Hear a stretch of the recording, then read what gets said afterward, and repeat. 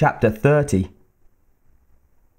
It is my job, as his hero twin, to distract the monster long enough for Nayenezgani to fulfill the teachings of our ancestors. He has fought the battle of a warrior, yet I am only a spirit, dead at birth to the real world. Grandfather says we are linked forever, always twins. He says that through my brother and his things, I will find a way to distract the monster.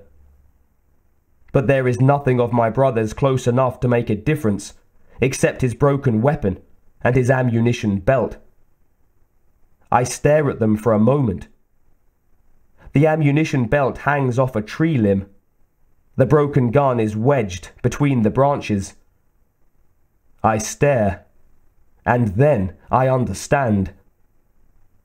A fresh wind breathes life into the fire, and the flames reach up towards the ammunition belt, like a grasping hand. Corporal Enoch Nakai, lying on his back on the hard lava rock, stared up into the creature's eyes as time moved in slow motion. The evil in those eyes was greater than he had ever imagined. The eyes narrowed. They were bright, and in their darkness he could see his own reflection. Tiny, small, insignificant. The monster stared at him, and Nakai stared back. He didn't blink. He knew he was going to die. He knew his head was going to end up in the creature's next camp. A trophy. He would be nothing more than a trophy. The pistol in his left hand was going to end this quickly. Nakai knew that the instant he went to raise the gun, he would lose his head. But at least he would die trying, right to the end. Grandfather would be proud. The creature stepped slightly closer. The smell of rotted human flesh was overwhelming. The monster's armor was covered with green blood. Its breath wheezed in its throat. The creature was hurt too. Nakai could only hope that it was dying. It bent over him. With a snap, sharp blades extended from the armor on the back of the alien's wrists. Time slowed even more. As Nakai watched, the creature started to raise its hand to strike. Suddenly, time moved at a normal pace. Gunshots filled the air, bullets ricocheting off lava rock. Arm poised in the air, the creature looked around at the fire and the valley. Was the colonel coming? Could Nakai really be saved by the cavalry at the last moment?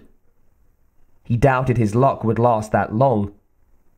Then he realized in the same instant what was happening. The fire had gotten to his ammunition belt in the valley. The heat had set off the powder in the shells. His assailant was turned slightly, so Nakai brought up the pistol, taking dead aim at the face of evil. Then, without a fraction of a moment's hesitation, he pulled the trigger. The gun kicked slightly in his left hand, but the first two shots found their mark, squarely in the soft area just above the creature's eyes. Nakai kept firing, pounding bullet after bullet into that ugly face. One shot entered the mouth as the monster opened his jaws to scream.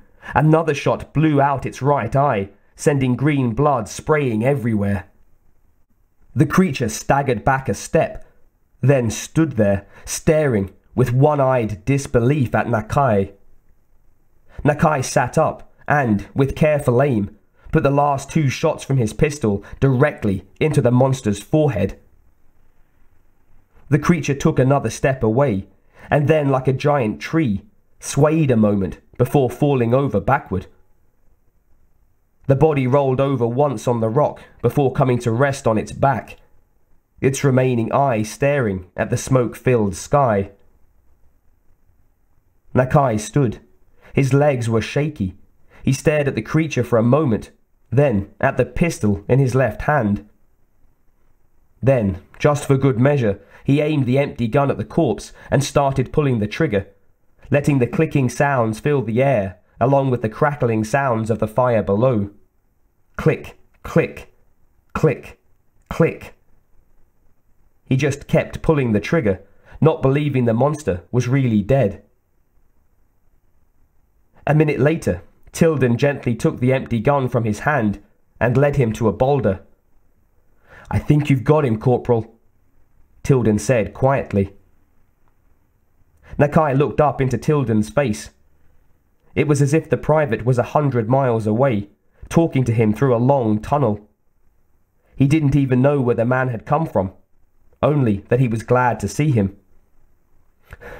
"Are you sure?" Nakai asked. "Are you dead sure?" Tilden stared, and then, after a moment, he said, "You truly are Nayenezgani."